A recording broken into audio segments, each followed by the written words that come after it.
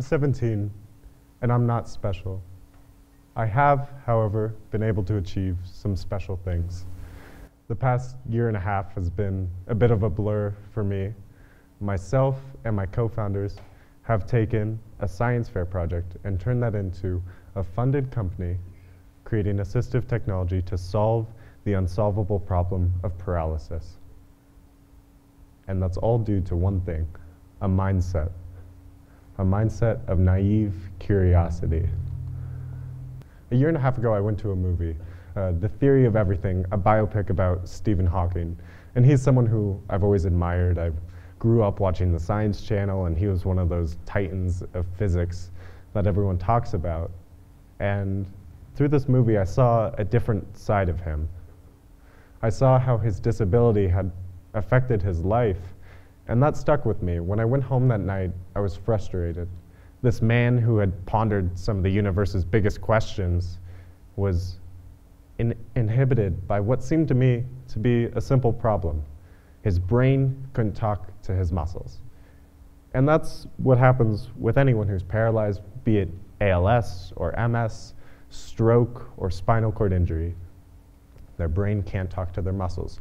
Their brain's still working fine, and the muscles, the motors of their body, they're still running, but there's some loose wires in between that don't let that signal be passed along. Now, I figured electricians have been fixing the problem of loose wires for centuries, so why couldn't someone do it with the human body?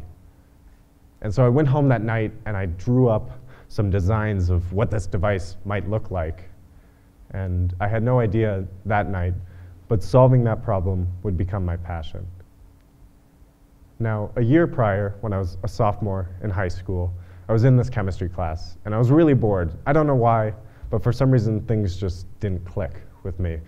And I spent most of my time daydreaming and doodling, which was frustrating because I know I love science, and I've always loved science.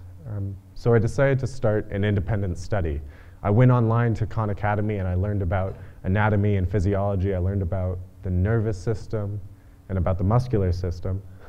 And it was all just because I was curious. I didn't really know what I would ever use that information for, but I just wanted to learn. And so a year later, my junior year, when I was in this engineering class, after I had that stroke of inspiration from the movie, I drew upon those tools. I was in this engineering class called Design Tech at Centaurus High School, a public high school. And the goal of the class was to take some idea you had and develop a working prototype. And these are some notes that I took from that independent study. So the goal of the class was to develop a working prototype, and then you write this big paper on it. And so I just got to work. I didn't really know what I was doing. I didn't know how I was going to tackle this problem, but I just took it one piece at a time. I figured there must be some way to get somebody's muscles to move, and I found something. It's called a TENS unit, and it uses electromuscular stimulation through electrodes that you just place on the skin, and you can get somebody to bend their fingers, close their hand, bend their elbow. And then I figured there must be a way to allow somebody with paralysis to control this. And I had never written a line of code. I'd never done any electrical engineering. But I thought, what about voice control? That's something that might be doable. And so I bought a microcontroller online and a little microphone, and I turned to the internet. And I asked my teachers, and when they didn't have the answer, I just Googled it. And I figured out how to build this system where somebody would be able to say a voice command and move their muscles. I developed these prototypes by marrying these two technologies together, and I saw success. By the time the science fair came around, after about 4 months of development, I had a working prototype. I sat down with somebody who had had a brain injury. They had a brain tumor, and they weren't able to close their hand effectively. I sat down with him, I put these electrodes on him, and he said a command. He said, open. And it opened his hand for him. And I saw his face light up. I saw how that affected him. And that was really where I got the passion and the drive to keep solving this problem for more people.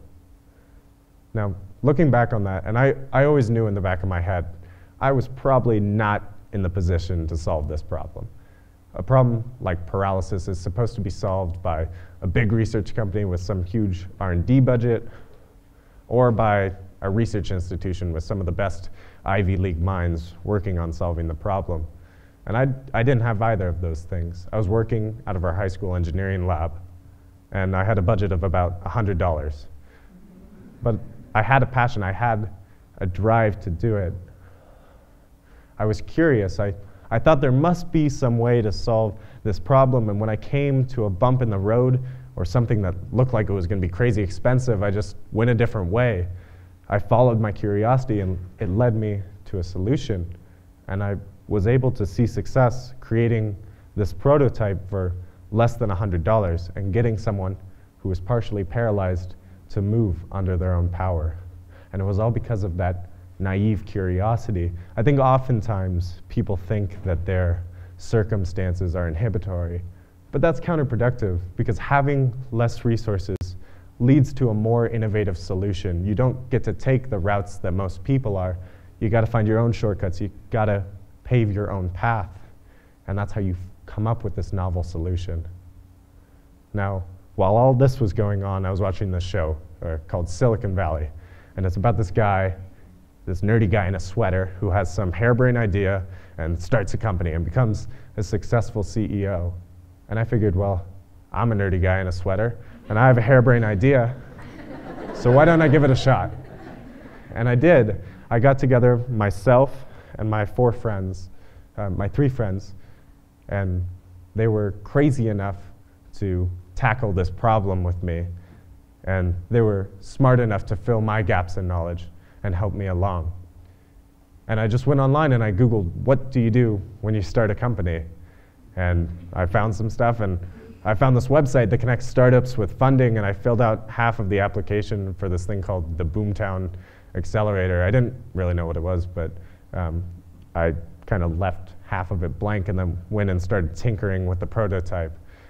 Well, 2 weeks later, I got a call from the director of the MedTech Accelerator at Boomtown. They had had a company drop out last minute, and they needed someone to come in. And he started off the call saying that things probably weren't going to work out, and it was probably too late. But I pitched him the idea, and I pitched him our company, which at the time, the company was 4 high schoolers, a science fair project, and a logo. But I guess I made that sound pretty good, because he asked us to come in on that Monday. And I said, of course. And then I realized that that Monday was the first day of our finals week. And I thought, even better. So we came in, and we started working for 8 hours a day, taking these business classes, learning more and more about how to develop a startup. And we met with experts in their fields, people who had spent years in FDA regulation, in product development, in marketing, and we drew upon their advice and developed our company. We spent the entire summer, 3 months working on this. And it all culminated to our graduation at Demo Day, where I gave a pitch in front of 1,000 people at the Boulder Theater, and we ended the night with a standing ovation. We received the investment from Boomtown. It was surreal. And it was crazy, thinking back on it. I mean, we were meeting with people who had more experience in their field than years we'd been alive. And at the time, I was kind of scared of that. I thought that this inexperience was going to hinder us. But I've come to realize that that's not the case. Inexperience allows for new perspectives in established fields. The people who are trying to tackle this problem of paralysis are going through the same pathways. They go to medical school, they go to engineering school, and they learn how to think about these problems, and then they go and work for a biomedical company. And because they have those similar pathways, they oftentimes have similar solutions. Right now, there's 2 leading solutions in solving the problem of paralysis. The first is exoskeletons, which are a flashy sci-fi solution, but have so far proved to be not commercially viable and clunky for the user. The other solution is implantable devices, having an expensive surgery, and has proved not to be accessible for most of the users. Now, we were not experienced. We had no idea what we were doing. We weren't taught to think the certain way. We approached the problem from our own angle. We started from scratch with our knowledge base and only learned what we needed to learn as we went along. And it worked out for us. That inexperience led us to this new perspective. If you think about this tech industry and this technological age that we're in right now, innovation and industries are revolutionized by outsiders, by kids who are tinkering in their garage and they don't know what they're doing, but they're able to approach the problem in new ways. And because of that, they're able to flip the industry on its head. And so I ended that demo day pitch talking about our plans for the future. And our plans for the future were to develop a brain control system and implement that into our device. So someone wouldn't have to say a voice command, but they would simply think about moving their muscles, and it would work for them. And at the time I said that, I didn't really know what I was talking about. I knew it was possible, and I knew we could get there. I had no idea how. And that's kind of scary, but I leaned into it. Over about the course of a month, myself and our CTO, Nate, looked at this problem, and we did research. We Googled things, and we found different ways. We connected with an entrepreneur who had used brain control in his 3D printed prosthetics, and we implemented that technology into our device, and within a month, we had it working. This is Betty. We've worked with her more recently, and she had a stroke about 8 years ago. She's a very independent person. She's recovered very well. She lives alone, but she's lost the control in her left arm. She doesn't have the ability to make those fine motor movements or even coarse muscle movements with her arm.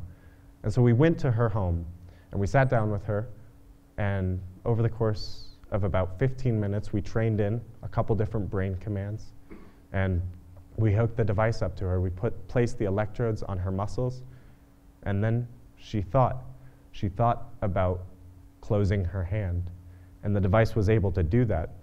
She was able to open and close her hand like she hadn't been able to do in 8 years prior. And it took about 15 minutes to set up. This entire prototype cost us less than $1,000 to build with the full brain control implemented. And that's what we're currently developing right now and working on improving and making it even better for our users.